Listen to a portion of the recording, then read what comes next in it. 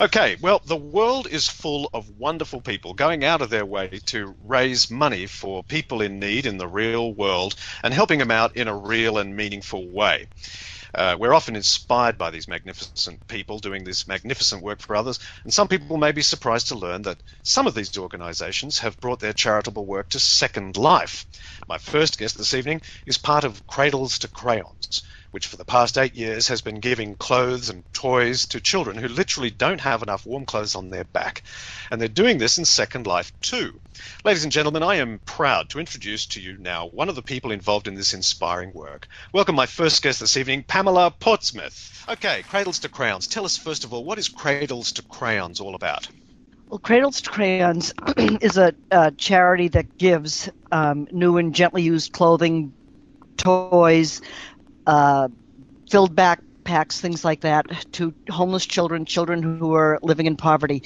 The other part of it is it involves children who are living in more comfortable circumstances, getting their families involved in the volunteering and learning the joy of giving. So that's one of the reasons why President Clinton did a great fundraiser for it.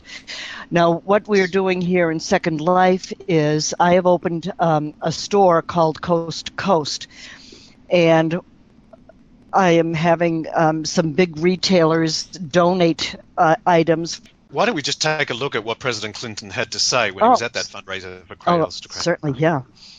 I can't think of anybody anywhere in the country that's done a better job than you have. I am very grateful to you. I'm very proud of Lynn and grateful to her.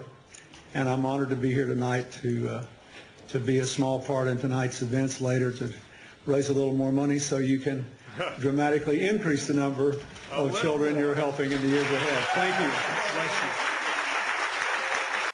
Well, that's high praise indeed, isn't it? You know, former president basically giving you a well-deserved pat on the back. Well, I think the people who has founded Cradles to Crayons, Lynn Magario for one, and the president Jim Stevens, working so hard with organizations like the Boston Bruins, the Celtics, the Patriots. Everybody's very, very involved in this big community push, and the goal of Cradles to Crayons is to be coast to coast. Hence the name of the store. Yes, the Second Life store, the Coast to Coast Plaza.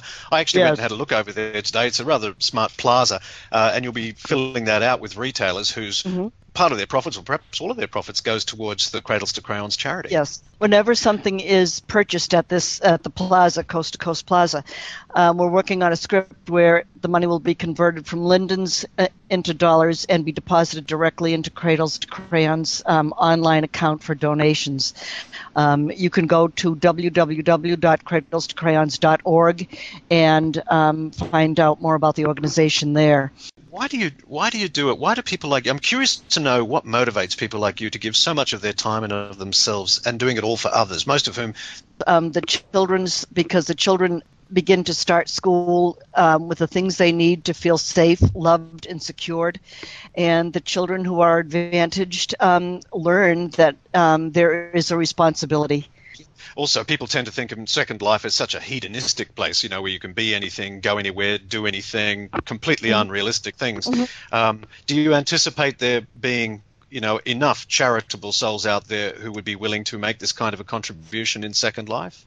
Absolutely. At Designs, Tyne, after you and I had spoken earlier this afternoon, she contacted me and came to the store and set something up right then and there, and it just was a chance meeting. My feeling is there's a lot of people out there who want to help, a lot of people.